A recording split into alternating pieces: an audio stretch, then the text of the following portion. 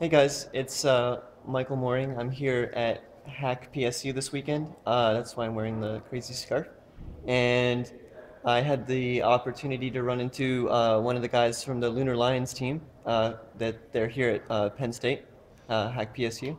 And so we're gonna get to meet them and ask them some questions. Hey everyone, my name is Jeet Ibrahim. I'm the outgoing president of Lunar Lion, and right now we have the pleasure of sitting with the current president of Lunar Lion. Yeah. Hey, I'm JP Monks. I am a second-year aerospace engineer as well, getting my master's, and I am the current student president of Lunar Lion. Cool. Tell me a little bit about your backgrounds, how you got to where you're at now. Okay, so I heard about Lunar Lion kind of serendipitously. For once, at that moment, read one of the aerospace engineering listserv emails, which I never do. And I don't know what caught my attention. It might have just said Penn State's going to the moon or something, and I responded to it, got involved. A year later, I was I got a position with the team, and here I am now. Cool. Yeah. And so I didn't actually go to Penn State for undergrad. And when I was looking for grad programs, I was looking for aerospace programs that were strong. And I saw that Lunar Lion was happening at Penn State. And so I figured, wow, this department must be an incredible aerospace department if it's doing something this amazing. So I actually had heard about Lunar Lion well before I got to Penn State. And then when I got here, I happened to work in the same lab as Ajit here and some other members of the team. And they got me involved and brought me in. Cool. So what's your space story? Were you guys always inspired by space from a young age, or how did you come to like space? Well, I pretty much was always interested in either fighter aircraft or space shuttles. Actually, one of my early childhood memories is my mother taking me to an observatory, and my mother is in physics by trade. And I looked through her telescope and I saw Jupiter, and I thought, wow, that's really cool. That looks exactly like it does in my textbooks or my school books, and that's so far away, and it was just mind-blowing. Yeah, and the thing that really got to me was when I first saw a space shuttle launch. And I watched it on TV, and I just saw this big plume of fire and smoke going up into the sky, and it was just, wow, this is so cool. I want to be a part of a project that is this incredible. And so ever since then, I've always wanted to be part of space exploration. Awesome. All right, so the first question specific to the Lunar Lions team is you guys joined, kind of late in comparison to some of the other teams that were, I guess you can call them founding teams of the Google Lunar X Prize. But at the same time, you guys kind of, that doesn't seem to phase you guys at all. You're still progressing forward really well. You give off a vibe that like, you're going to do it regardless of when you joined or when other teams are launching or anything like that. So can you talk about that a little bit? So let me start by saying that the Google Lunar X Prize is fantastic. It incentivized at the start 30 teams from around the world to join this space mission to the moon. And if you look at the history of incentivized prizes, this stuff really works. So the Google Lunar X Prize was really great in the terms that it got Penn State energized to launch a mission to the moon. That being said, we as a university have always looked at the X Prize as icing on the cake. Whether we win, whether we launch first, we're going to go ahead and get to the moon. Because even if we're not the first private organization to land, we will be the first university to. And that's powerful in and of itself. And that's part of the reason why we're so gung-ho, and we're not worried about being late entries into this, because we know that we're not completely constricted by that December 2015 deadline. That is the goal that we're pushing to, and that is a goal that we think we can reach, and we're confident we can reach. But even if we don't reach that deadline, we still have the flexibility to go and do it later than that and meet all of the goals that we have for this mission. Cool. So one of the cool things that you guys are doing is engaging a lot of the students and building a community that's growing on the spirit of hey, we can get things into space and we can have our own little space program kind of. So how's the adoption and the growth of the community that you're building with Lunar Lions? Well, First off, we've made this community and a lot of the students involved in it realize that space is something they can do now. They don't have to be a NASA engineer that's had like decades of experience. So students have come to Penn State and the Lunar Lion program because they realize space is within their reach. So first off, that's fantastic. But what we hope to do here at Penn State is establish at Penn State and Pennsylvania, establish a private space industry that is strong, robust, and able to tackle the many challenges of this kind of growing industry here. And that has been the really cool part, is to watch Ajith in his past term really reach out to the Penn State community and show them that this is something that they can do.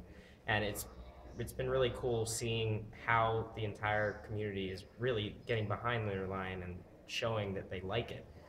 Ajith's been to meetings in the past where he asked how many people knew what Lunar Lion was, and it was only 2 or 3 people. Out of hundreds. Out of hundreds. But now the team has done a really good job at kind of integrating Lunar Lion into Penn State culture. And so when we ask that question to groups, it's 95% have at least heard of Lunar Lion, and a lot of them have friends that are part of it. So we've done a really good job, in my opinion, of weaving this project into the culture of the university, and it's made it great and easy for all of us. So it's nice. Cool. Yeah, this weekend, Hack PSU Twitter account retweeted one of your things on Friday, I think, too. Okay, cool. So, yeah, that's cool. So you guys have a Rocket Hub campaign going on right now. What's the purpose for that? And I guess what's the goals and stuff? Well, do you want to elaborate a bit? Yeah. So we have a Rocket Hub campaign going on. That page is gonna be active until the end of the campaign. It's rockethub.com/lunarlion /lunarlion PSU. And so we're trying to raise $400,000 to support the creation of our rocket-powered terrestrial prototype. When we get to the moon, we're gonna ignite rockets that allow us to execute a soft landing on the surface so we don't crash into it. And then we will also use those same rockets to lift off from the surface of the moon and traverse 500 meters, and that's called a hop. But we don't want to do that for the first time when we get to the moon, because there's a lot riding on that. So we're going to build a test vehicle that we can test in the deserts of Earth, actually. And so that's what this initial fundraising push is going to be going towards. Okay. So it's going really well. It's exceeding everyone's expectations.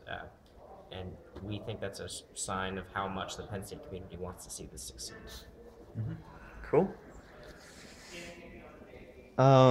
So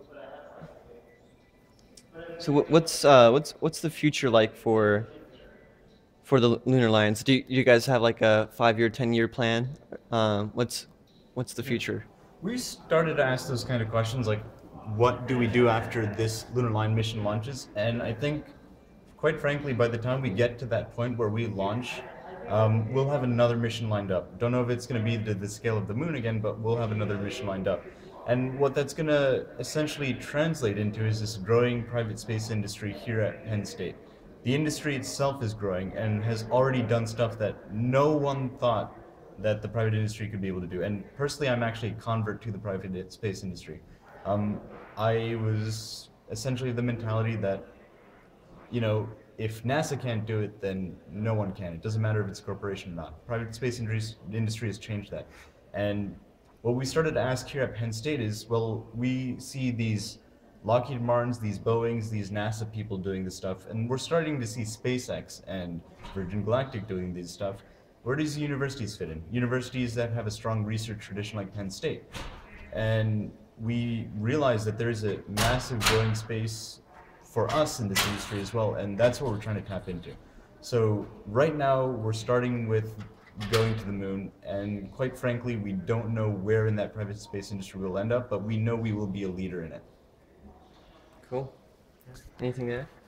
And as Ajith said, we are going to be doing these missions year after year, every 5 years, hopefully. My dream is actually to have the Lunar Lion be designed in a way that it's modular. So we have a main bus that can be reused for missions year after year after year. So we we're putting a lot of effort into designing right now, but hopefully we can reuse that effort for future missions and pump up the pace of these missions so they happen every 4 years, and every generation of students that comes through the university gets to be a part of one of these missions. That's my dream of what this will turn into. Yeah, that'd be a cool university space program for sure. Very historical. Yeah. Nice. All right. Next question, if I can find it.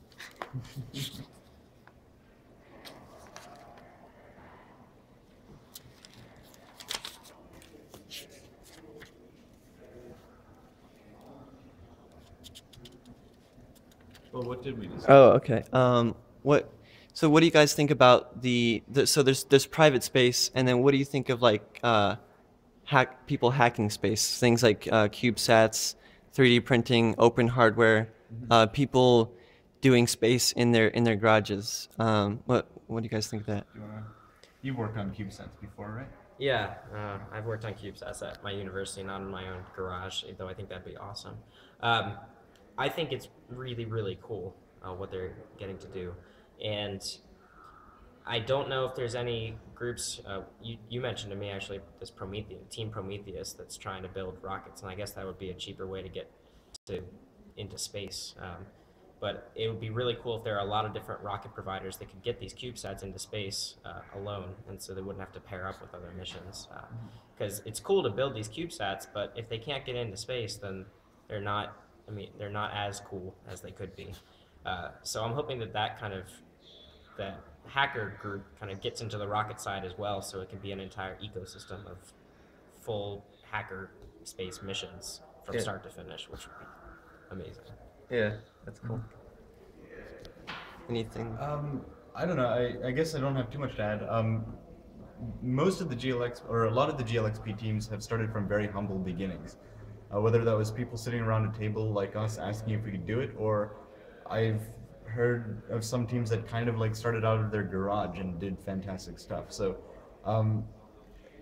the space industry has shifted in a very decisive way away from governments that need billions of dollars to do it to individuals and people and small companies, startups.